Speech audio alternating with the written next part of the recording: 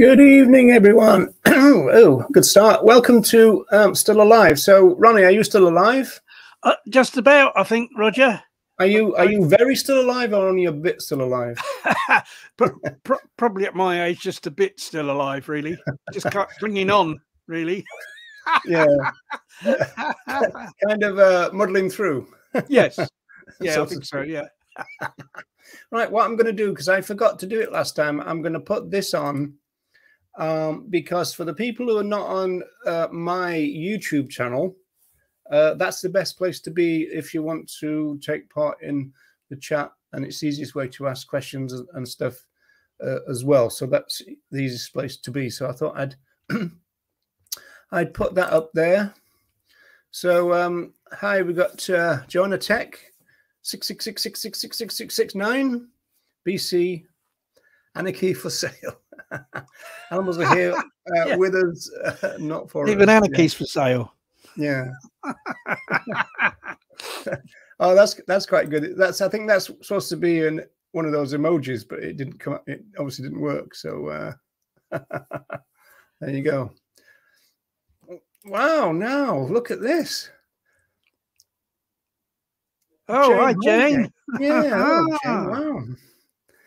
John's here as well. Well, the weird thing is, we were talking about you two today because I'm preparing my time tunnel, which you might have seen the advert for, and I know that you've read that book, and so we were talking about you, and because we were going through the relationship between the ALF and the NAL, weren't we, Ronnie? So kind of a bit, yes, yeah, yes. So well, that's how I'm going to start my time tunnel, because we're coming up to, I mean, this is how professional things are nowadays, Ronnie.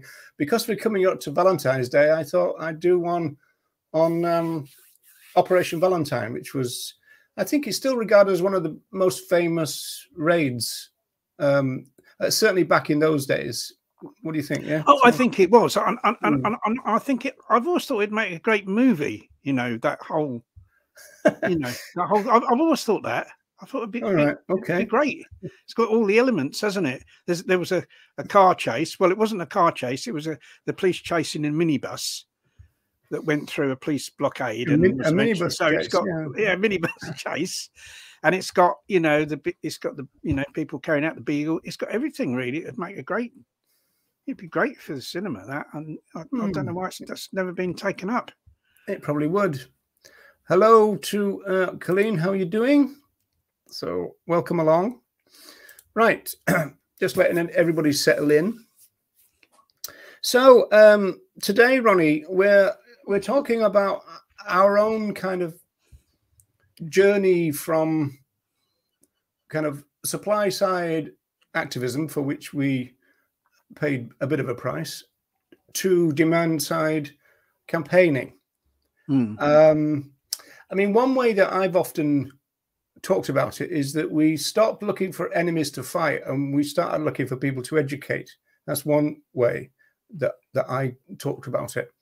And it needs to be said right in the early days of this program that this is not a major critique or attack on anybody. It's just our own reflection of what happened to us, really, isn't it, Ronnie? So that's kind of where we're at.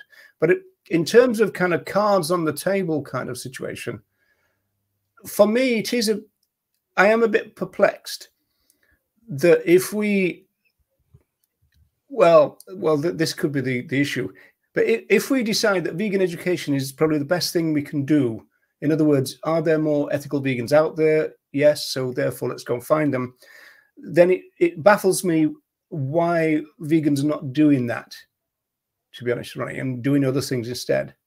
So, well, I think the thing is that I think that the overriding problem is that most vegans, or certainly people who call themselves vegan, aren't doing anything active, whether that be vegan education or any other type of that's the number one problem, isn't it? That's the number one problem, and I think we kind of have to make I'd want to make that clear. Yeah, I think so too. And that's the number one problem that we face. And because I'm all saying, like back in the day, you go back to the 70s, 80s, if someone was a vegan, there was a very strong chance they were also an activist. All right, they wouldn't have been an activist in those days in vegan outreach, but they'd been would be an activist campaigning on, to protect animals for animal rights. There'd be activists against vivisection, against the fur trade, etc.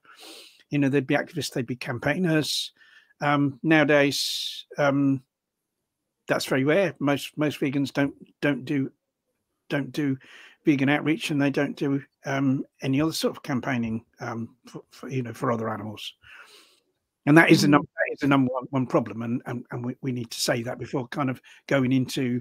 Oh yeah. I mean, if that's right. I mean, if there's a single kind of major issue, it's all the inactive vegans. Yeah. So yes, that's absolutely, and need to kind of make that clear. So we're kind of talking about kind of something else. I mean, we may come back to that issue, later in the show, but kind of we're actually talking about, how we kind of changed our minds, not on, the kind of validity of actions, but on, I suppose, on the effectiveness of certain actions, and on the priority that needs to be given to different actions in terms of achieving animal liberation. It's the zero-sum game issue. It's kind of where given the range of things that need to be done and the range of things that can be done, where do you put your priorities, essentially? And I'll tell you what, it's been a two-stage thing with me, because one thing that happened to me very early on, well, I say that, but I mean, we're talking about, say, 4 or 5 years in, because I was a full-on SAB for about at least 4 years. I mean, we're out 3 times a week sometimes. I used to go out on my own on a motorbike if nobody else was around. But then I started to learn about animal use in more general things, and then I started to realize that my effort could be put elsewhere, compared with, driving past all these farms and laboratories to get to the hunting field. And obviously, it's a good thing. You save a fox, save hares, for example. But it's kind of, hit and miss, because sometimes the hunts won't catch anyone anyway. And so all of that started to think, am I using my time the best? And I decided that I wasn't, and so I started to move into the kind of action groups. But then there was still kind of single issue stuff. We're talking about, early to mid 80s now, whereas the sabbing started, late 70s. So, I mean, what was your? I mean, we know quite a few people who've stayed at sabbing. Yeah, some people are kind of right into it for some reason. I mean, I started off. I became vegan in 72, and I'd previously been vegetarian for 2.5 years. And the minute I became vegan, I kind of, when I kind of was aware of that enormity of the oppression of other animals by humans, I immediately wanted to become active in some way. And I got involved in hunt sabs because I think that was the first thing I saw. It was on the television. There was a news item about hunt sabs. I thought, oh, great! There's people actually doing something. You saw somebody being whipped, didn't you? I saw sabs being attacked at a hunt meet, and I thought, right, there's these people here trying to save the fox, and they're being attacked. I need to go there and help them, And so I soon got involved in the sabs. And then, but I kind of, I sort of felt the same as you, really, in the sense that it was a lot of effort put into something where there often was kind of very little reward for it. And I kind of much preferred when we kind of formed the Band of Mercy, which was the precursor to the ALF. And we started going to the hunt kennels in the middle of the night and damaging their vehicles so they couldn't go out the next day, or hopefully they couldn't. I much preferred that, because it was kind of a sort of very quick action. You weren't spending hours and hours driving around, often trying to find a hunt that wasn't there and stuff. And I kind of, and also it was, eventually we adopted this idea of like economic sabotage. It was causing loss to these, financial loss to them, which would hopefully, you know, kind of put them out of business. And I much preferred doing that. I thought that was a kind of much more kind of efficient Here's a way. question for you then, Ronnie. Did Yeah. the Band of Mercy actions against the hunt, did it stop them going out, or did it delay them going out? So well, it depended, because basically the reason we started it was to do with cub hunts, which is kind of like a form of hunting early in hunt season, where they don't actually chase the fox. They just send the hounds into a wood and massacre the foxes, you know, the young fox cubs. They block the earth so that when the cubs and their parents kind of come back from hunting themselves, they can't go back in the earths, and so they're above ground, and they send the hounds in and they surround the woods so they and make a lot of noise so they can't escape. So there's no chase involved, you see. And you know, the hunt sabs activities are really involved at kind of disrupting the chase after a fox. And so we'd stand there helpless, you know, massively outnumbered, not being able to do anything. And I think this is where the idea of going to the hunt kennels, usually in the early hours of the morning, sabotaging their vehicles, that's kind of where that arose. And I know that you often you didn't kind of know whether it's successful or not, because you'd be gone. And but there was one hunt where we waited around, and it was actually called off. They because we sabotaged several vehicles, and when their hound wagon that they used to transport the dogs, when that broke down, they called the master of the hunt to get him to bring his horse box to transport the hounds in, but we'd already been to his house and sabotaged his horse box, you see. So even the cavalry was the weird thing about sabbing and the weird thing about hunting is they're both a bit hit and miss, aren't they? Because there's no guarantee that they're gonna kill anyone, and so therefore there's no guarantee that the sabs are gonna save anyone, because the hunt might have a barren day anyway. And then there was that terrible thing, and I think I've said this on another Still Alive, a terrible time when we were on the way to a hunt and we killed a squirrel in the car on the way to the hunt. In fact, I think we were going around, because I used to, you know, the OS maps. I got quite good at reading those. I think I was in there, and this squirrel kind of dashed out, and of course we caught him, you know. Yeah, but so, I mean, I still think that, you know, hunt sabbing is a positive thing. You know, they you know, foxes and other animals are saved by, you know, by the actions of the sabs, and you know, it's something I do support. It's something I've, you know, I mean, obviously I've not been sabbing for many years, but I have helped raise funds for the sabs. I think it's I think it's something positive, and you know what we're talking about tonight isn't disputing that all these ways of campaigning, you know, for animals aren't positive.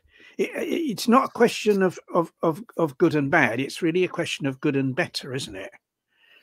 That these things are good, but is there like an even better way of doing things? That's how I'd put it. Well, there's no guarantees in you know, kind of if you, as it were, educate someone and they go vegan, they start to live vegan, there's no guarantee that they're going to fully embrace the philosophy of veganism, and there's no guarantee that they're not going to, you know, stop, especially if they initially do it for health reasons. So there's no guarantees. And then in terms of the pressure campaigns, it's kind of even more treacherous in the sense that to actually close something down, it's difficult to know actually what that has achieved. Because there's all kind of variables that could happen. Yeah, I mean, you know, obviously, kind of moved on from the Sabs and got involved with the Band of Mercy that became the Animal Liberation Front. I still did both at the same time for a while, but eventually I kind of just totally concentrated on ALF stuff, and I was a press officer for a number of years, and we closed places down. We closed laboratories down through constantly like attacking them. And there was a couple in London that closed that were contract research laboratories, rather like Huntingdon Life Sciences, where companies pay them to test their products. And these are often not just drugs, but household products. And I think in those days they'd probably be cosmetics and all sorts. And we closed those places down. And of course, this was heralded as a great victory. But you see, if that didn't have the effect of actually reducing the number of experiments, if that didn't have the effect of reducing the demand, those companies that previously had used those contract testing laboratories would just go and get their products tested at another contract testing laboratory. So it kind of, although we heralded it as a victory, it may very well not have been the victory that it seemed in terms of sparing. I do know, actually, though, there was a couple of cases where a lot of, and this is almost like damage to documents, ironically, that you could, as it were, just destroy like 25 years worth of work that couldn't be done again. Whereas if you're talking about toxicology, it'll just be a question of, well, we'll go to X rather than Y then instead. Whereas if you've got a specialist research facility and you do manage to kind of, I don't even know if it would work nowadays in the computer age. I mean, that was when everything was filed in paper and all that kind of stuff. And so they lost their research. So that would have been much more of a significant thing, I would have thought. Yeah, I mean, I think the main achievement really of the Animal Liberation Front didn't lie in closing down any particular laboratory. I think it kind of, the achievement was in forcing an overall reduction in the number of experiments. Like I've said before, that when it kind of all started in the mid-70s, the number of animal experiments every year, I mean, according to official Home Office figures anyway, was somewhere above 6 million. And 10 years later, that had fallen to, I think, below 3 million. So there'd been a reduction of, 3 million experiments annually. And there was nothing going on at the time that could explain that, really, apart from direct action. There was no legislation or change of regulations or anything. There was some legislation in 1986 that might have created a very small reduction in animal experiments, but in those 10 years, there wasn't anything in, Yeah, well, like that. Before I say something about that, I just want to point out to BC that I have clocked that question. We'll come back to it a little later. So yeah, I mean that is an interesting one. We'll get to that. But yeah, of course, also animal use is a globalized industry. So if it was going down in Britain, it doesn't necessarily mean that those ones weren't being transferred abroad, does it? Not necessarily. But I think it would be fair to say that the ALF did have some effect in reducing the number of experiments. I mean, and that we'd had we're in danger of almost like saying, what we did then and what other people did was a waste of time. We're not saying, and I think and also with the fur trade. The campaign against the fur trade that the ALF carried out kind of decimated the retail fur industry. It was a situation like we had department stores all over the country had fur departments, and there were fur shops everywhere. Every town, really, cities had several fur shops, and every town had a fur shop. I lived in a suburb of North London, and there was a fur shop around the corner from me, just in a side street. These places were kind of everywhere, and all that disappeared. And now we have a situation where the only department store that sells has a fur department is Harrods in London. The old Harrods, yeah. And the only what does it mean, though, Ronnie? If you say that most of the stores, the department stores, took their fur departments out, so it's a franchise situation. So Michael Edelson, for example, would have all these fur departments all over the country. So they got booted out and said, okay, we're not going to rent you any space. But what does it mean? Well, you see, the thing, you see, I think with fur that, you know, some of it is sold. You know, if someone's determined to get a fur coat, they can still get one, because you can get them online, and you can go to places where you can go and look at furs, like behind locked doors, and have these places sometimes on industrial estates, but they're not high street places. You know, you make an appointment and you go there and you do it that way. Someone's determined to get a fur coat, yeah, they're going to do it that way. But I think because they're not so readily available, I think that has led to a reduction in demand. And I don't think that can be denied, really, that there's been a reduction of demand, you know, because of it being much more difficult to get a fur coat. And I think, you know, and I would accept that. But you see how I came to kind of the conclusion that the most vital thing for animal liberation was vegan education, was kind of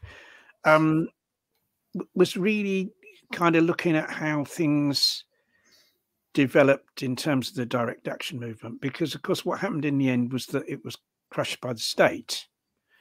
That as soon as it started kind of becoming really successful and like really threatening, you know, like the state moved in and in various ways crushed that movement. And that wasn't just the case really with, you know, just with out and out, you know, direct action movements like the ALF, but also with groups like SHAC and Speak, where the people involved in those groups ended up sentenced to long periods of imprisonment because the state, you know, they employed special squads to hunt down animal liberationists, particularly anti-vivisectionists.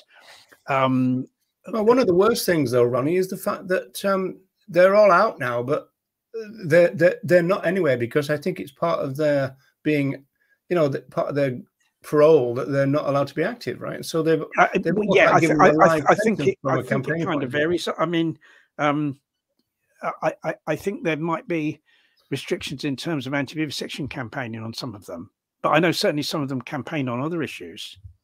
So it's not, you know, across the board. That'd be horrible, wouldn't it? If you got released and got told that you couldn't do any more campaigning for the rest of your life, that'd be so horrible.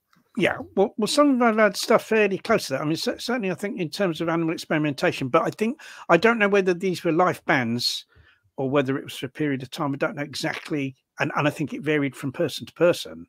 So this is quite draconian stuff. And the other things they did was they brought in new laws, and they kind of twisted existing laws like blackmail, used that against people. And of course, blackmail was never meant to be used against anti-vivisection campaigners, was it?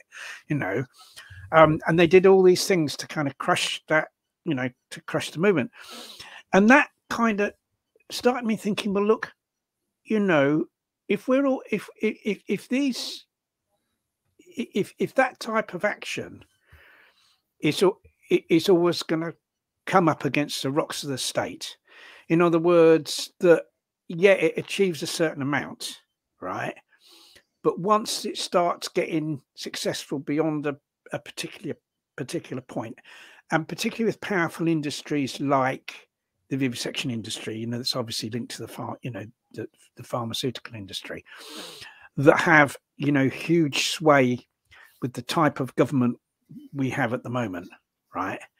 Then the state is going to move in like they did. You know, the state moved in to support Huntington Life Sciences, didn't it? Like they were given Bank of England. Begs a question here. I'm going to ask you to speculate here, Ronnie. Yeah. If vegan education on the demand side gets the amount of vegans up to 20, 25% or 15% or whatever, wouldn't the state move in on that side as well? It would be more. It would be. I think it'd be a lot more difficult. I think it'd be a lot more difficult. I mean, the thing is that it's kind of easy for them because it's legal. It's find an excuse to, you know, kind of crack down on people that they can, you know, that are, you know, causing criminal damage and stuff like that. You know, of course. But you know, carrying on from what I was saying, you see. So I thought, well, look, you know, what's going to happen if we're ever going to achieve animal liberation? You know, animal liberation is a widespread situation where other animals are no longer oppressed by humans. That's kind of what we want, right? And you know, like, yes, I mean the ALF, you know, before the state crackdown and everything, you know, the ALF, I would say, spared maybe tens of millions of other animals from suffering the slaughter. You know, and I was proud to be part of that, and proud to be in at the beginning of that. You know, that's, you know, that's kind of that was a far better road for me to go down than what I would, you know, how my life was going to be before that, which was that I was working in a solicitor's office and I'd become a solicitor and had a big house and, you know, just, you know, not contributed, you know, anything towards kind of radical, you know, progressive change in society. And so for me, that was a really positive thing. It's like I'm very proud of that. I was involved in that and that played a part in despairing of, you know, so many other animals.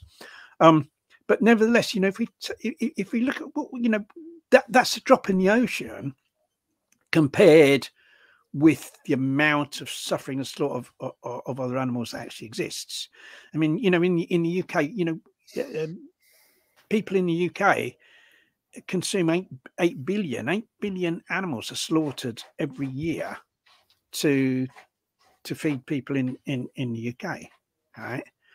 And you know, even if you look at just animal experiments, all right, that was, you know, it was great that so many animals were spared from that by the ALF, but it was still, you know, nowhere near the number that actually are experimented on.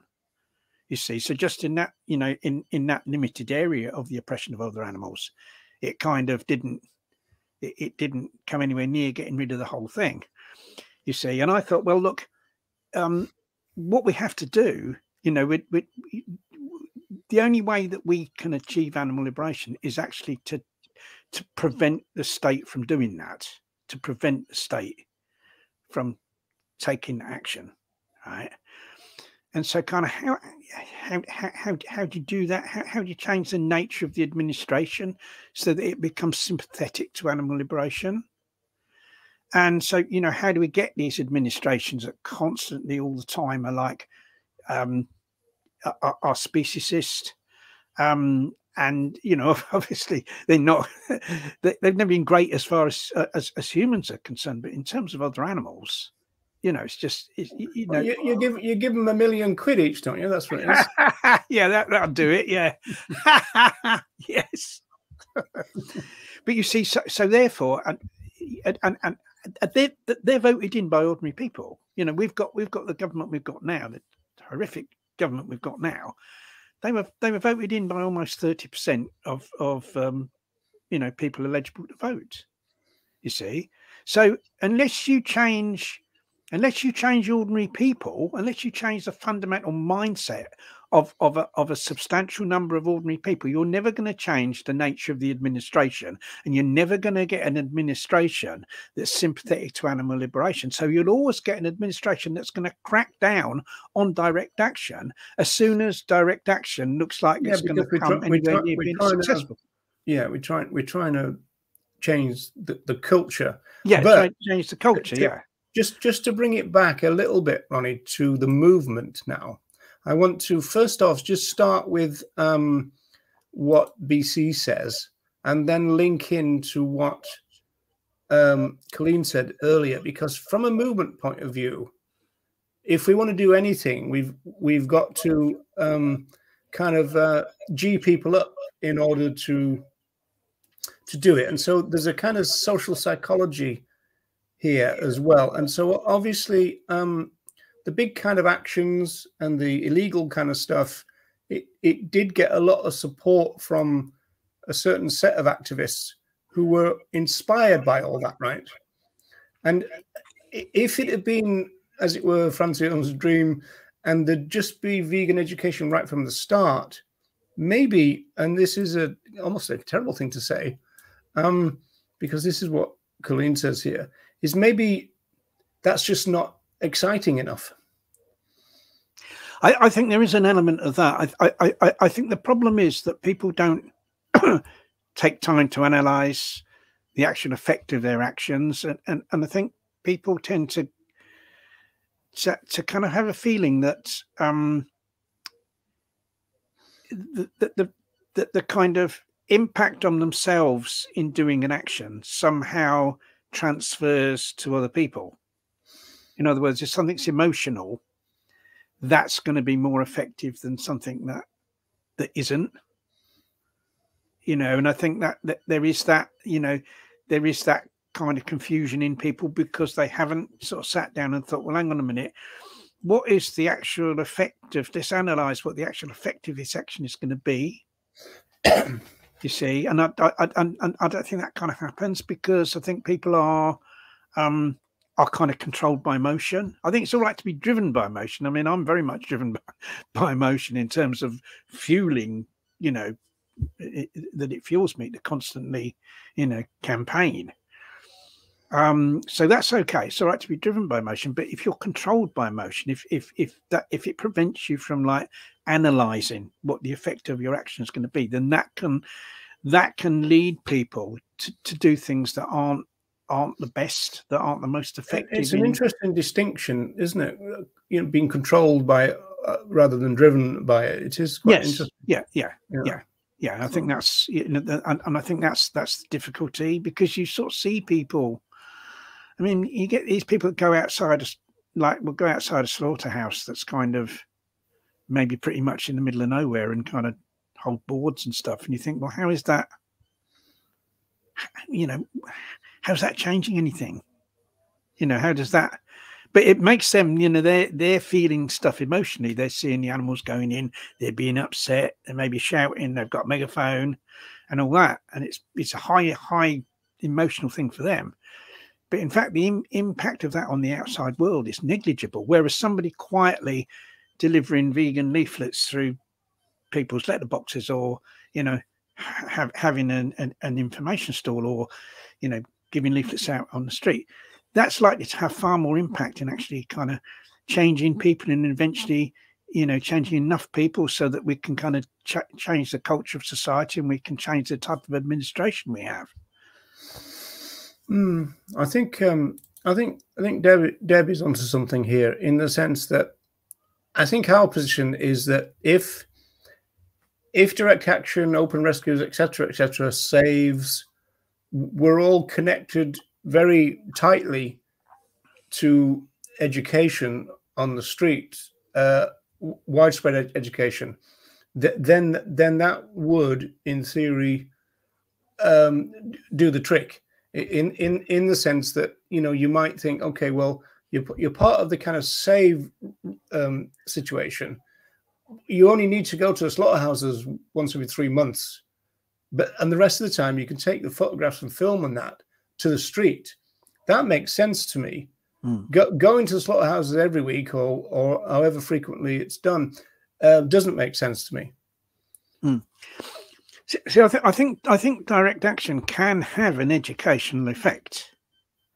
You see, the kind of word I'd use, to me, a very important word, I've said this numerous times before, a very important word for me is the word unless.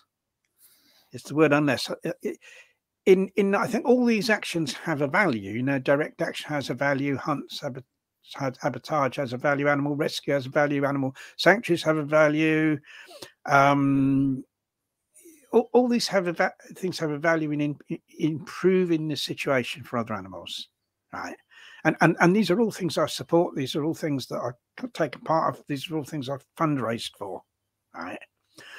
But unless we have a huge amount of vegan education, we won't achieve animal liberation. So it's an unless. These other things are great, but unless we have enough people involved in outreach, we're not going to get any further than just snatching a few animals to safety. We're never going to get a widespread situation of animal liberation unless we have a very large amount of education. And that means if we're going to have a large amount of vegan education, it means far more vegans need to be involved in it. Otherwise, that's not going to happen. So it's unless that happens, we're not going to do it.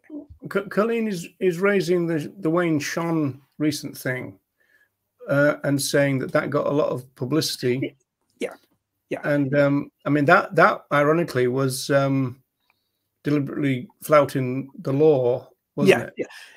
You see, I think this is an example of where direct action can sometimes have a strong educational effect, and this is an example of that. You know, that you can, through the publicity you get through a direct action, you can educate people, and that will no doubt have educated a lot of people to go vegan, or to consider it, and I think the same with the animal rebellion actions, although their kind of messaging sometimes is a little bit, it's kind of more environmentalist than animal liberationist a lot of the time.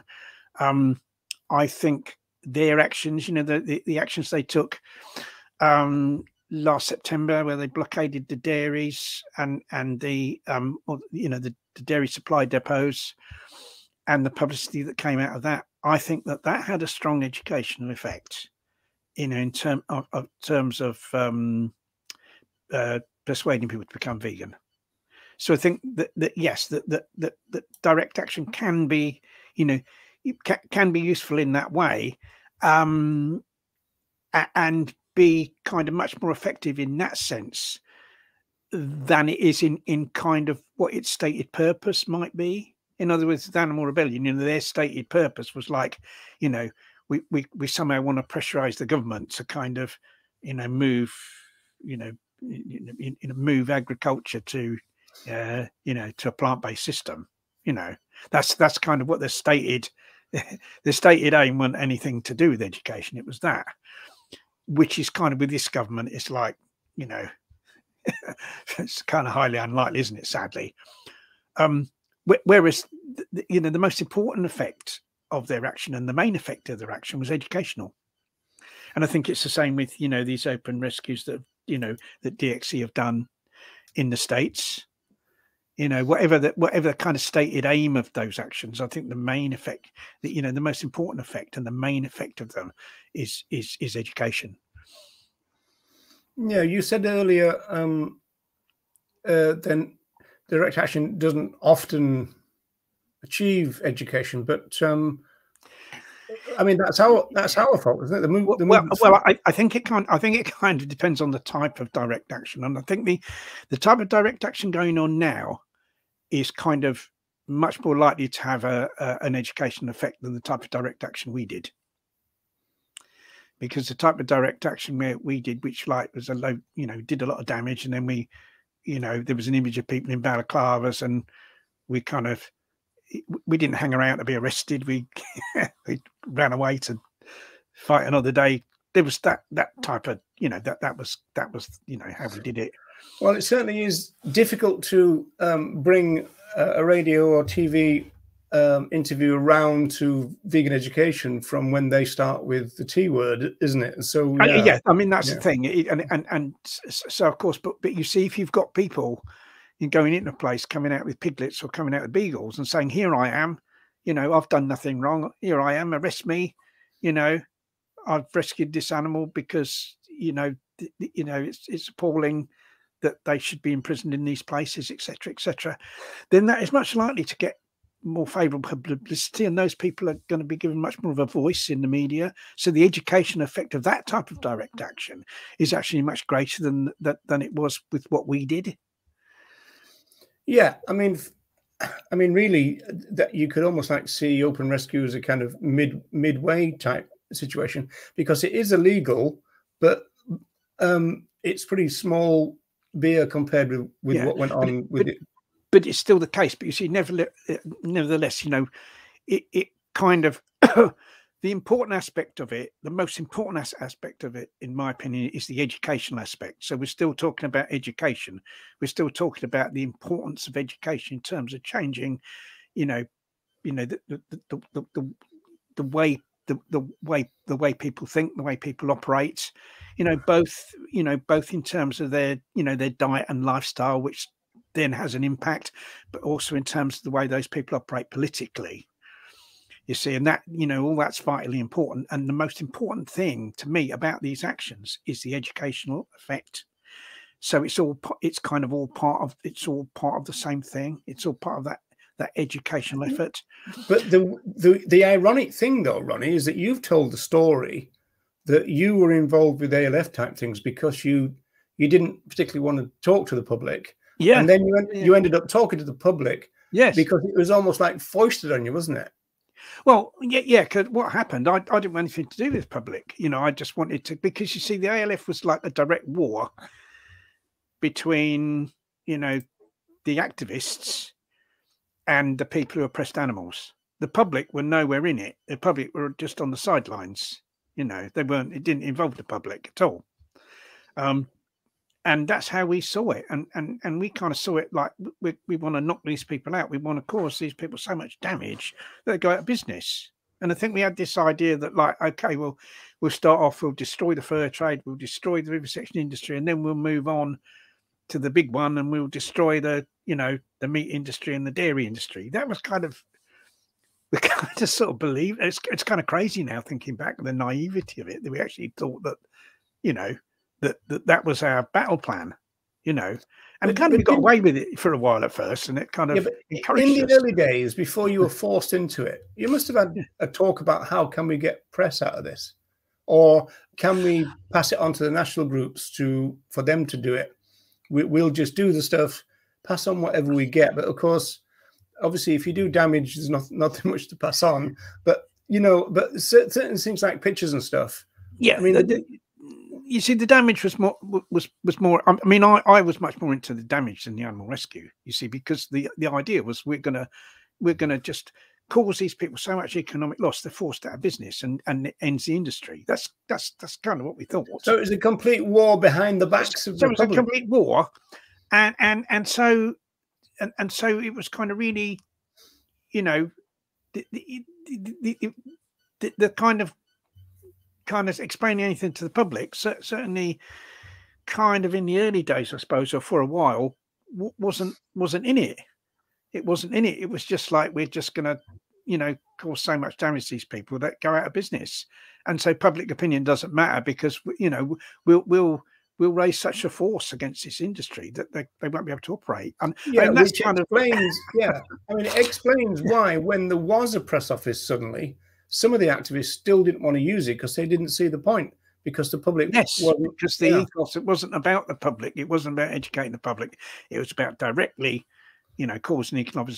But the thing is, when you look on back on it, that was naive in the extreme. Is the state really going to let you get away with that? And when you've got a state that's kind of speciesist, because those people that run it have been voted in by a public that's largely speciesist in themselves. So it's crazy. It was kind of like, it was sort of naive in the extreme. But we did it. Well, certainly I, at the time thought, we're on a roll. We can win. Yeah, I remember getting caught up in all that. Yeah. So if we kind of workshop this and say, okay, let's imagine in an ideal type situation that we can start again. So direct action would still happen, but it would be tied to education straight away. Is that what you're saying? Yes, I mean, I think you see, vegan education. I mean, certainly here in the UK, it's only really been going back 25 years. Probably the mid 1990s, when people started doing the vegan fairs and stuff. Like London Vegan Fair, I think it was at the time. Was one of the first ones. It was very, really grassroots. It was a grassroots event. Very good. Those things started, and then people started going out on the street and spreading the message, and that's continued. That's been going 25 years now. In the history of the animal rights movement, that's only if you say, well, the animal rights movement really began in the 1970s, right? And then before that, you had for decades and decades what might be called an animal protection movement. It's in the history of both those things that the vegan education, vegan outreach is only really quite recent. And and I kind of think that had that started, instead of starting 25 years ago, had that started 50 years ago in the 70s, how much further would we be on now? We've got now in terms of public education and in terms of raising awareness amongst the public. Yeah, except you've got to factor in the social psychology that we spoke about a quarter of an hour ago, because maybe not a lot of people would have got involved because it wasn't kind of, you know, it wasn't.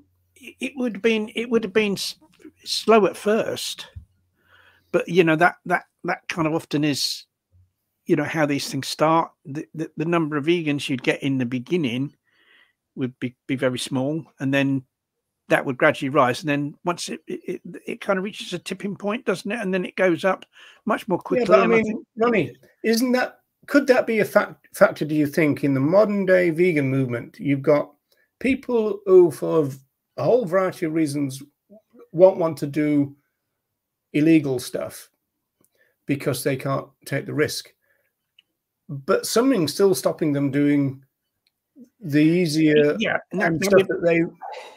We're back to the kind of we're back to the we're back to the kind of big question, because you see, although you know, there are people that choose to do other things, there are activists that choose to do other things apart from vegan education. You know, there are people that focus on vivisection, there are people that focus on hunt sabotage and that, but in a sense it's kind of in a very big sense, it's not those people that are the problem. It's not those people that are the problem. What the problem is all the vegans that aren't active. That's the big problem. And it's a question of, like, you know, kind of how do we get more of those people active in but there is another tandem problem, which is if the people who are willing to be active are doing things that are not very effective, or even, I would say there's a couple of things that's going on that are not effective at all. That is a complete waste of talent at that stage. So we've got the problem of not being able to recruit the inactive vegans, and then you've got a slice of the activists going off and doing stuff which arguably is not the best thing to be done. So that's two problems in tandem, isn't it? Yeah, yes, it kind of is. But you'd nevertheless, you'd nevertheless need to get a lot more vegans to be active in outreach if we were going to kind of reach the amount of outreach that we need in order to really change things. And I think that kind of, in a sense, that kind of comes back to how outreach is done, because what happens really these days with vegan outreach is that it tends to take place in the centre of big cities, where you get things like the Cube of Truth, or you get maybe We the Free, and other groups doing that type of activity. Used to be Earthlings. I don't know whether that's still going. It used to be Earthlings. Yeah. I saw some Earthling stuff this week. Yeah, and these things go in, and they're in the centre of, like, they're in the middle of Manchester, in Bristol, Piccadilly Circus in London, and and that's great. I think it's brilliant that that's happening. I'm not against that at all. It's brilliant. But we've got so many other places where there's no outreach taking place. We have smaller cities, we have smaller towns, the suburbs of cities, even villages where there's nothing and nothing goes on. And a lot of these people that kind of go into the big cities live in outlying areas. They actually live in places where there's no outreach, you see. And I'd say what needs to happen, we need to stimulate outreach in those other areas, right? And so you know, I would say to those activists that go in and taking part in the cities doing the outreach, think about your own area. I'm not saying don't go into the city, because these things don't take place every week in cities, do they? They're usually every so often. Think about what you can do in your own area, because you see, the thing is that there's an untapped potential amongst vegans, because I think there are a lot of vegans that wouldn't go into the city, wouldn't go into their nearest city, say, travel to do Cube of Truth and to do stuff like that, but would do stuff in their local area, perhaps in a more low-key way. I mean, in our local vegan group, we've got maybe half a dozen people who'll deliver leaflets and sometimes help at information stalls. They never go in. They never go to, you know, our nearest big cities, Birmingham. The evidence isn't there to support that. It's the fact that they're not there. Otherwise, you know, there would be stuff happening in the suburbs a lot more than the reason why. The reason why stuff isn't happening in these kind of smaller areas is because there's no one stimulating it. There's no one encouraging the vegans that live in these local areas to get active, and so they don't. And this is the key thing. That's why I was always saying that in a sense, the key to us being able to do enough outreach lies in people becoming local organisers or local stimulators of action in all these local areas. For people, to have one or two people in these local areas saying, right, I'm going to, start outreach off here, where I live in this town or this suburb of this city, and I'm going to do my best to recruit vegans that live here to join me and help me do this. And it's down to these. I mean, we did a show, didn't we, a while back called Quest for the Golden Vegans, which was about this. It was about the importance of these local organisers. And to me, that's key. That is the one key thing. If someone said, what is the key thing that's needed if we're going to achieve animal liberation? I'd say we need we need these people in all these local areas that will stimulate outreach and get other local vegans involved in outreach. Because a lot of those vegans that would be involved in that type of outreach wouldn't be the ones going into the big cities and doing the other stuff. You see, so you're able to recruit a lot more, but by that method, you're able to recruit a lot more vegans into doing outreach. So where would you, if you were to be asked, where would you start with that? What would you do first? Well, I think that kind of it's finding people in. I mean, first of all, to say to people that are already active, that are already kind of going into the big cities and doing stuff, to say to them, think about, can you stimulate outreach where you actually live and get together with vegans where you actually live to get some outreach going? That would be the first thing. But then we need to find other people other than them. We need to find vegans that have never done outreach to kind of start doing it, to start becoming organisers in their own local area.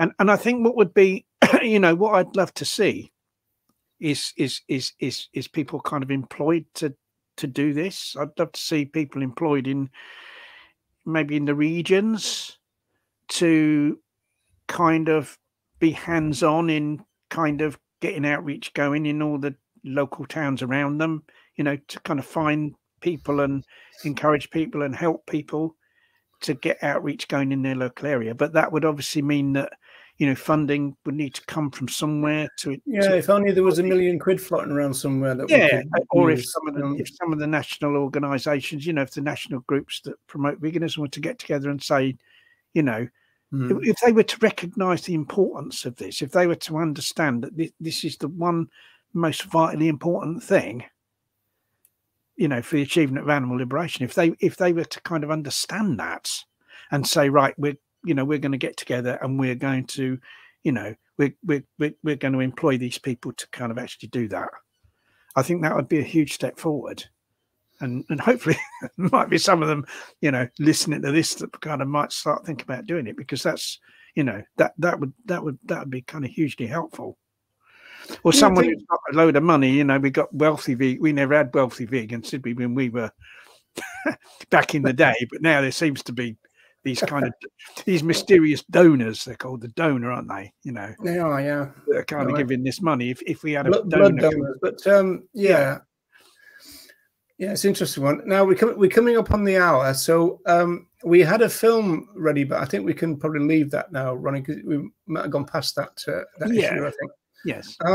So do we want to go back to the question that we're not going to ignore, which is this one? A question for Ronnie and Roger: what made you go vegan? Now you're gonna talk about your sister and the vegetarian now. Yeah. Well, with me, I mean, it's kind of very much based on me, you know, going vegetarian, because it was through being vegetarian that I went vegan, and that's probably the case. Well, I don't know so much these days, but it certainly was the case, you know, back then, because veganism wasn't really heard of. I mean, I hadn't really heard of vegetarianism, let alone veganism. And my sister's first husband, when she started going out with him, he was a vegetarian, and that's what got me to become vegetarian. And I was vegetarian for 2.5 years, and I picked up a copy of the Vegetarian Society's magazine. It was in a health food store, and there was an article in about veganism, and that kind of really, you know, opened my eyes. I wasn't aware. I just thought cows had to be milked and hens laid eggs in the fields. You know, I didn't know this, you know, what happened to you know, the cows and the calves and the hens and the chicks or anything. And I was like horrified. I thought, this is far worse than I ever imagined, you know, because there was stuff in there as well about vivisection and stuff about the fur trade. And I thought, this is horrific, and I have to really get involved in doing something about this. And so this article, I think, was from someone from the Vegan Society. So I got in touch with the Vegan Society, and, you know, they sent me information, and, you know, I've become vegan really quickly. So it was just that I didn't know. I mean, I think at the time I became vegetarian, that I'd been aware of, you know, the suffering sort of caused by the dairy industry and the egg industry. At that time, I wouldn't have just become vegetarian. I would have become vegan. It was only that I wasn't aware of it. Yeah, there's a really kind of weird, almost ironic part of your story, Ronnie, which is the fact that, and of course we would kind of push against this now, is that you were impressed by the health of the vegetarian. Well, that's not the reason you did it. That wasn't the reason I did it. What it was I think it's kind of quite important in a way, was that Stephen, that was my he was my sister's boyfriend at the time. He was really healthy. He'd been a vegan, he'd been a vegetarian since quite a young boy, and he represented the county athletics. He was really fit and healthy, you see, and what that did was stop me finding an excuse not to be vegetarian. You see, because I was a huge meat eater. I sucked the marrow out of bones and ate bacon rind, and that I was kind of appalling, you know. And so I kind of, you know, obviously, you know, played on my mind that here's this guy that's vegetarian, and I was trying to find an excuse to carry on eating meat, you see. And I think if this guy, instead of this guy being healthy, if he'd been like half dead, then that would have been my excuse. I'd have said, well, but if that had been the internet age, you'd have been the one on the internet going, oh, these vegans, they're not healthy, they're pale and they're skinny and all that, right? And it was the fact that you came across somebody who kind of broke that stereotype. It stopped me finding an excuse. It stopped me finding an excuse. Yeah. You know, that was what it was. That wasn't the reason. The reason I wanted to be, the reason I was thinking about being vegetarian was to do with the animals and not wanting, you know, the animals to be slaughtered. That was the reason. That was kind of what kind of played on my mind and on my conscience, you see. But because I, you know, was big into eating meat, a big part of me wanted to carry on doing it. And so I was trying to find an excuse to kind of carry on. And I you know, I kind of fear that if this guy had been really unhealthy, that might have given me an excuse to think, oh well, we're meant to eat meat because look, he's half dead type of thing. Which is kind of one of the reasons why I think we should, we as vegans should try to be healthy. So people can't use that excuse. But this gets us into difficult territory here, because this idea that some people have promoted veganism as almost like a cure-all for every ailment that you can think of, and also there are some vegans who are sick, and we shouldn't kind of deny their kind of role in the movement either, right? And so it does put us into a bit of a difficult thing, like it's not everybody's going to look like hench herbivore or something, So no, I think that's true, and I think there are vegans that are real, but it's nothing to do with veganism. That people kind of, vegans can still become ill. Obviously, we're not like kind of immune from stuff. But I think if you consume a healthy vegan diet, it does give you a better chance. I think the real key to it is that you don't kind of make the claim that vegans can't become ill. No, not at all. No, it's just I think if someone eats a healthy vegan diet, it does give you more of a chance. That's we're not all dealt the same kind genetically, are we? For instance, no. I mean, obviously the health bits are a bonus. Yeah. I used to describe it as that. I think it can be a little bit nuanced, but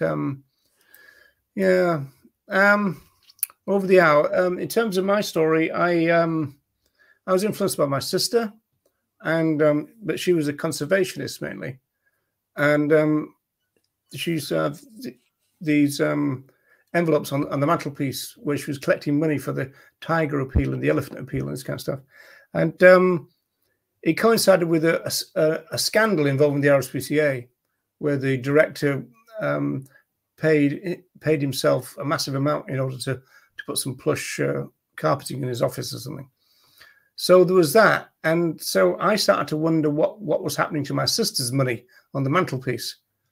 And then I saw an advert for the Hunt Saboteurs, and they weren't asking for money; they were asking for action. And I thought, well, this is the solution then. I was interested, but I was wary about, doing the best thing, really. And as soon as they say, well, we don't want your money, we want your action, I thought, well, that's the thing for me. And so that's the kind of core to it, that got involved. In terms of underlying values, I think when I was a kid, I always had this value about what was fair and what wasn't fair. There's a couple of instances, very briefly. I mean, I remember at school jumping from desk to desk, trying to let wasps out, and everybody else was trying to kill them. And same when I first got a job, people would try to kill insects who were flying around and stuff. And I was thinking, why do you do that? That's just not fair. It was something like that. And I suppose it all congealed then, all this kind of my sister's conservation, the action thing, and the fairness thing all congealed into what became veganism, I suppose, in the end. And also the fact that I came across Tom Reagan's work in the 1983. That had a big thing, because it almost in the same way as a lot of people say this about animal liberation, but the case kind of gave me an argument that fitted what I was feeling. So it was really good in that sense. Yeah, I mean, thinking back, I took action a few times. Before I was even vegan or even vegetarian, I took action a few times to protect animals in my early life, protect other animals, so maybe there was kind of something in me anyway. But it's interesting that you kind of there are people that become vegan through involvement in action or involvement in campaigning. For instance, when I was involved in running a hunt sab group in North London in the 1970s, late 1970s, we at the time that the hunt sabs was getting a lot of recruits. We were getting a lot of recruits to our group in particular, and invariably they wouldn't be vegan or even vegetarian. And when they found out we were vegan, they say, I'm not interested in that. We just want to save the fox. I like my meat. And it was that kind of thing. But almost all of them, within just a couple of weeks, a few weeks of them being involved, became vegan, because we explained to them why we were vegan, and they took it on board. And so we managed to educate a lot of hunt sabs to go vegan. And I think that's often used. That's often used as like a kind of by people who favour pressure campaigning over vegan education. They'll say, "Oh well, yeah, but pressure campaigning is a way of educating people to become vegan. This is how we educate people to become vegan, through pressure campaigning, because people join the campaign and then they become vegan, right?" And there is truth in that. But the problem is that's only going to be a really tiny percentage of the population, because only a tiny percentage of the population is going to be involved in pressure campaigning. What about all the rest of the population that isn't going to be involved in pressure campaigning? You see, we've got to go out there and educate those people for them to be vegan, if you see what I mean. Yeah, but I mean, there's a major advantage in creating vegans who are activists rather than people who are vegan, and then you've got to go through the next step of going, okay, so what about a bit of activism? Yeah, well, I mean, obviously these people, you know, the people that we turned vegan through hunt sabs didn't become vegan outreachers. They were hunt sabs who were vegan, basically. But you see, but what I'm saying, Ronnie, though, is that all those non-active vegans that we've talked about, there's probably more of those than there are people doing pressure campaigns. Oh yeah, massively more. There's massively more of those. Yeah, but huge numbers. But that's not doing any good, though, is it? Apart from what they're doing in terms of their micro we need to kind of, you know, have a process whereby more of those vegans that are encouraged to become active, and you know, this is why I talk about community outreach and people stimulating vegan outreach in their local community, because a lot of people will do outreach in their local community that kind of won't do it elsewhere. You know, they'll do simple outreach like, you know, people do where I am. You know, they're delivering leaflets, or you know. I want to just to wrap up a little bit, but there's a couple of things first. Joanna's talking about McDonald's and KFC, so we'll come back to that. But Colleen said before, and I put it up before, this thing about junk food vegans. In your kind of story, it kind of it could be deleterious towards veganism if we're going to get a generation of people who maybe 20 years down the line they might have junk food related. Well, yeah. I mean, I think this, you know, this is kind of I think this is a problem.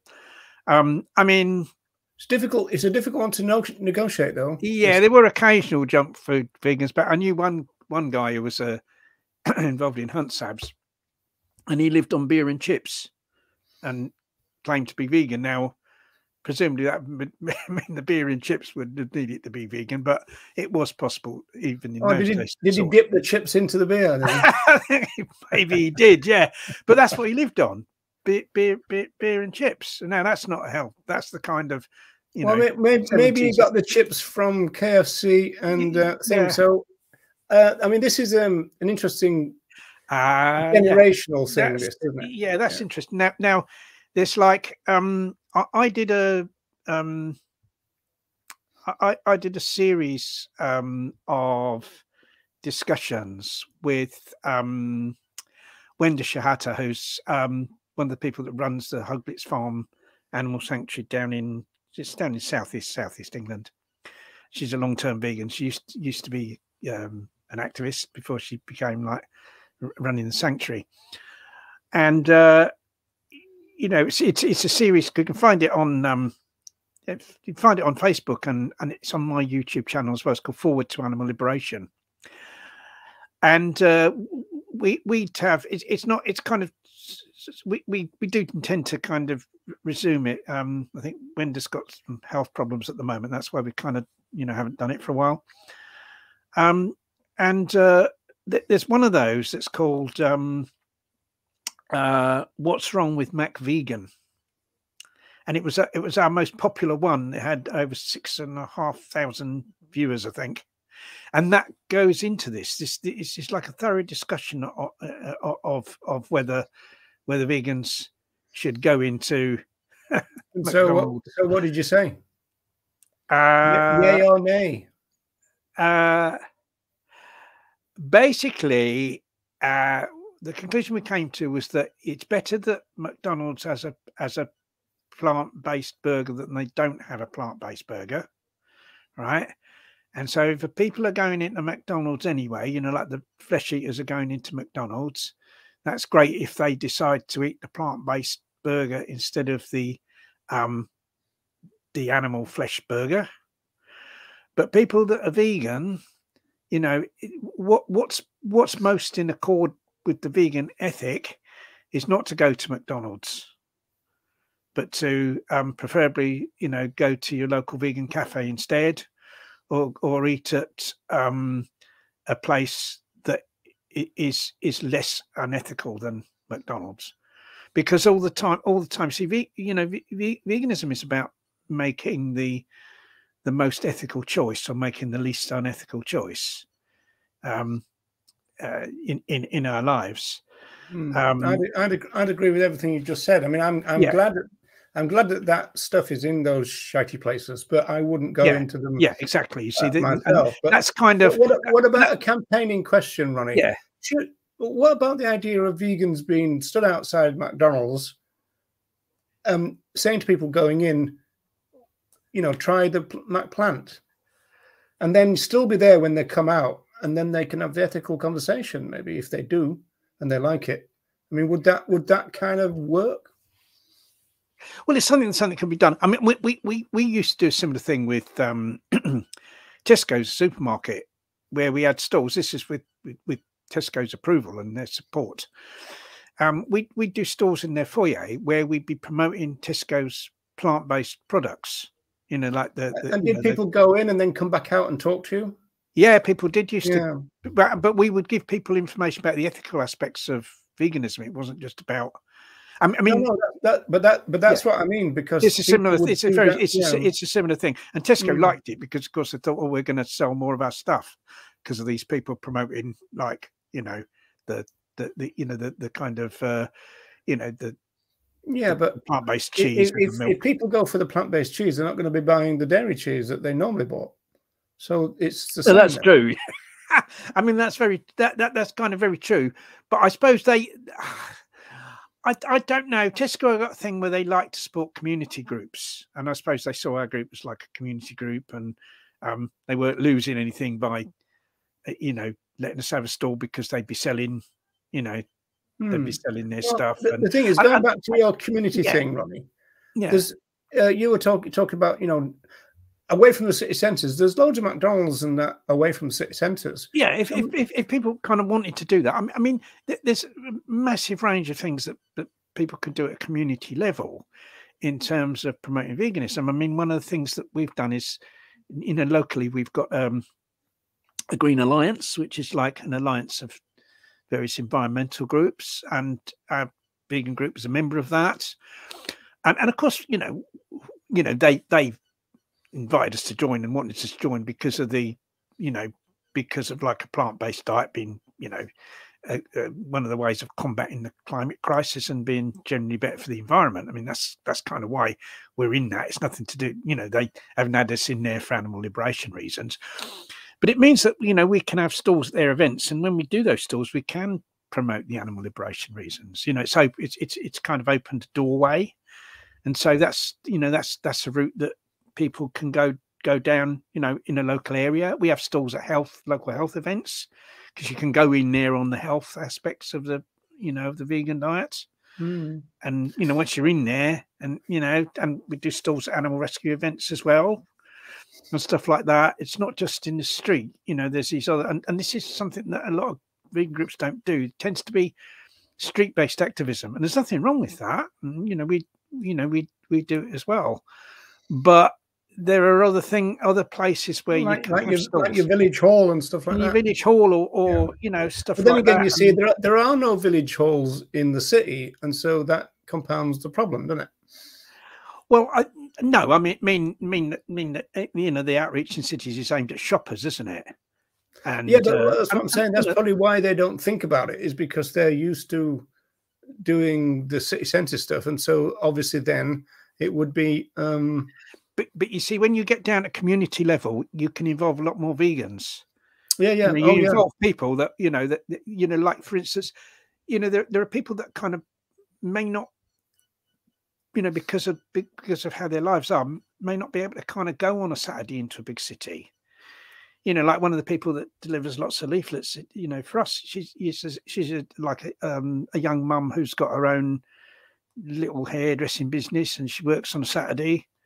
So it's very difficult for her to kind of go anywhere like that, but she can still go around and deliver leaflets. She does door stopping between Shortback and Signs, does she? Well, kind of, yeah. So it kind of, when you do things at that community level, you're able to involve more people in it that wouldn't be able to do outreach otherwise. I just want to mention this that BC has said, because I'm going to be careful not to give any trade names away, but we used to get from the person or the people who used to distribute all the vegan friendly cheeses around Dublin, Ireland, in fact, we used to get samples from them, and then the company concerned was taken over, and so then they moved on to something else. And I was having a word with them, and apparently they're now in danger of being taken over again.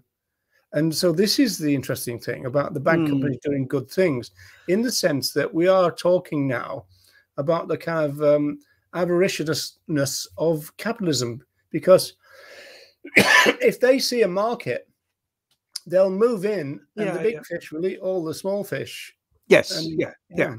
I mean, an example is Blue Island Foods up in Scotland, that were kind of, you know, pretty much a vegan owned and run company, and like in recent years become more and more successful, you know, got their stuff in the supermarkets and everything. They were taken over, I think it was that's what happened to this group. They were with a big thing that got taken over. So then they went there, and that's been taken over, and now they're doing something else, and they're now in danger for the third time now. Yeah, it's very difficult, because that's absolutely true. Because you know what's happening is you've got kind of meat companies and you've got dairy companies seeing the way things are going, seeing that, you know, plant-based stuff's becoming more popular. Say they think, right, we need to move into that, because that's the way the market's going, you see. So what they do, it's much easier for them to buy up existing kind of vegan run companies than to start the whole thing off themselves. So that's what they do. And of course, the colour of the money, people see millions of pounds waved in front of them. And of course, they, you know, a lot of them jump at it. I mean, it's happened in other things. Remember, the Body Shop was by L'Oreal, wasn't it? I say that too, yeah. And so everyone boycotted, Roddick, wasn't it? Is it? Yeah, everyone boycotted the Body Shop then, because of course L'Oreal, you know, did experiments on animals, and then that's changed again, and the Body Shop was changed ownership, and now wasn't Holland and Barrett bought out by a dairy company or something? There was some connection at one time between Holland and Barrett and the chain of butchers, I think. Because it's to do with, I think it might have been Dewhurst. You might be right. Yeah, I think it was. Yeah. It's to do with parent companies. See, all these companies have parent companies, and then those parent companies have other subsidiaries. And I kind of looked into. But this is vegan capitalism, though, isn't it? Right? Yeah, well, that's right. Because of course, you know, that they just see this as another way of making money. Yeah, you know, and of course, yeah, you know, and you know, I was looking into all the kind of. You know, plant-based milks and you know, the plant-based spreads, you know, the margarines and that, and I think all of them that are sold in supermarkets, the companies that produce them, or those companies' parent companies, also produce animal products. You kind of can't get away from it. It's like real. kind of, Thank you. and you think you found one. This is a vegan company, and they're more or less proclaiming themselves a vegan company. You look into it, and their parent company is like, Yeah, you know, but I mean, Colleen is saying vegan capitalism is burgeoning, but it's got that danger, and that the first time I encountered that is when soya milk became popular, and we use be aware of plant mill and all that, and then the supermarket started to bring in soya milk, and then the big argument was, do you kind of kickstart what's going on in the supermarkets, or do you stick with the vegan stuff? But now you've got a situation where even if you stick with the vegan stuff, it's going to get bought out anyway. And yeah, it's very difficult, and once again, it's a question of kind of doing your best. Like I said with the McDonald's thing, that it's quite easy. It's kind of quite easy to choose to eat somewhere else rather than McDonald's. It's not so easy to find a plant milk that's produced by a vegan company. Yeah, it's just like lab meat, though, isn't it? I mean, that is not meant for vegans. That's meant for non-vegans, and that's how I think about McPlant. It's meant for that's how I think about that. So people have been trying to say, well, you go in the supermarket. How's that different to going in McDonald's? But kind of, it is different in terms of the choices we're able to make. It's easy to choose not to go into McDonald's. It's not so easy to find a plant milk doesn't originate somewhere from a company. This is bad news, isn't it? Being bought out by Unilever of all things. I mean, I mean, Unilever, Nestle. I mean, I'm not quite sure if I've ever bought anything from Nestle. I try and avoid them. I mean, Unilever. I mean, Ecover, which is like a kind of environmentally friendly, so to speak, cleaning products and that over here. They're a subsidiary of Unilever. So it's not just the the food products. I think it's like what you said. They're all kind of parent companies now. Yeah, that's difficult when you kind of look into it. Yeah, that nothing you can do about it. It's vegan capitalism. And you kind of try and do your best, and in a difficult situation, and that's kind of what that's all you can do. I mean, how we solve that problem, I think, is once again really through vegan education. Because if we have a different sort of administration, if we had an administration that was kind of run by vegans, we can maybe start doing something about this, and we could actually right now, vegan education creates vegan capitalism, doesn't it? Well, it depends how. Yeah, it kind of depends how far that education goes, because you see, like in terms of, I don't think vegan education kind of ever stops. Like I think I mean, that's almost a complete new program there, though, Ronnie. Because I mean, for example, some of the influencers will promote things like McDonald's, right? Whereas we wouldn't. And so we wouldn't. I mean, but you see, we wouldn't on the grounds that that's not really vegan. But you see, the thing is that capitalism isn't consistent with the vegan ethic, and the reason it's not consistent with the vegan ethic isn't really anything to do with plant-based. It's to do with the impact on the environment that capitalism causes through its encouragement of like economic growth. And the impact of that, when we actually need degrowth, we need to kind of be consuming, less and having much less of an impact on the natural world. Capitalism encourages consumer. It needs consumerism to survive. It needs consumerism growth, though. It's encouraging consumerism, encouraging production. All these things impacts on the natural world in various ways, and so harm. Other animals that live in the natural world, and so it's not a political and economic system, particularly when we're talking about neoliberalism, which is kind of capitalism made into an ideology, that everything should be just controlled by the market, which is what we've got virtually worldwide now. I mean, our government now is not to mention in the movement. Yeah, well, yeah. I mean, the government of the UK is probably the most extreme example of a neoliberal government that we've ever had. And so that is not, that political and economic system is not consistent with veganism, because the harm that it does, that system does to life on Earth. And even if we had like a plant-based food system, right? Yeah, that would be under capitalism. Now, a plant-based food system under capitalism would be far better than having an animal-based food system under capitalism. But it wouldn't be animal liberation, because you'd still have the huge harm done to the natural world that's, that's caused by, by a capitalist economic system.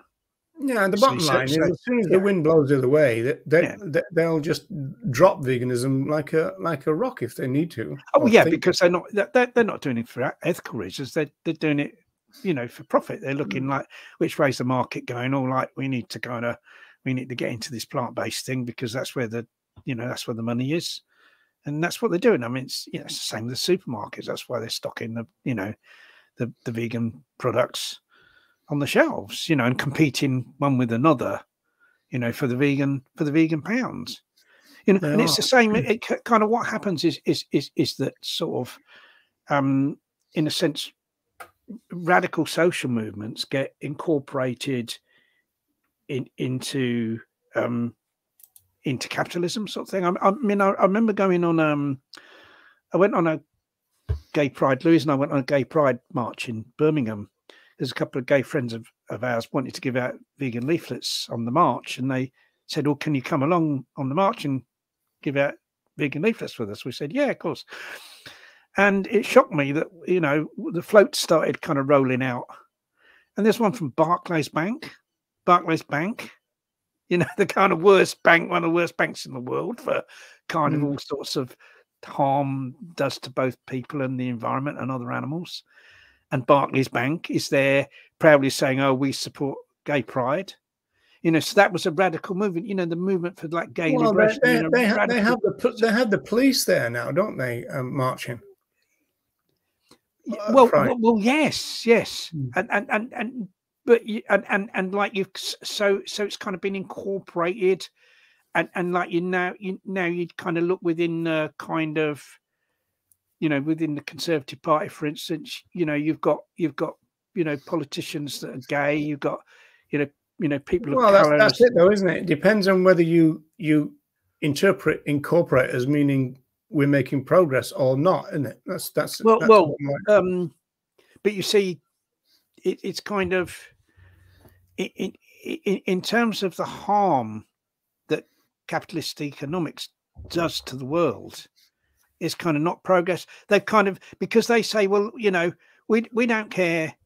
We don't care if someone's gay. We don't care if they're a person of color, as long as we can incorporate them into this system whereby we can continue to consume stuff. As long as they consume, and and this is what's happened. So it's kind of been like, there's been this sort of well, it's capitalism consumes the consumers, isn't it? Really? Yeah. That's kind of what's happened, and the same has happened in the same way as they, in terms of the gay movement, they were after the pink pound, weren't they? In terms of the our movement, they're after the vegan pound, the green pound, whatever. And so the only way really of doing the only way of changing that is like educating people to be vegan, but then educating people about what veganism really means and the scope of veganism in terms of like, if you're vegan, you've also, you really do need to be opposed to capitalism, because neoliberalism is neoliberalism in the way of that. In particularly, you have to, we have to do something about that because it's not consistent with the vegan. I mean, that doesn't mean that all systems that were like so-called kind of socialist were consistent with the vegan ethic either. Oh no, no. But I think that the type of political system that would be consistent with that would be something like eco-socialism or green anarchism. Their system, kind of political, Now, Mr. Lee, our 1 hour show has gone for 90 minutes so far. So it always does, though, doesn't it? you know. No, we were going to be very we were going to be very good and make sure that we can never be very good. Yeah, you know yeah, that. yeah. But hopefully, it's been interesting for people that, you know, the listeners, and you know, people have been able to take something away from this. But you know, to sum up, I'd say isn't that like all these other forms of, you know, campaigning for other animals are bad. They're all good, and they're all valuable, and all far better than someone sitting on their arse and not doing anything, you know, of course. And you know, I've been pleased to be involved in all of them and to be a supporter of all of them. But at the end of the day, you know, unless we get a large amount of vegan outreach, we're not going to achieve animal liberation. So that kind of really, you know, that's why it's my main focus now.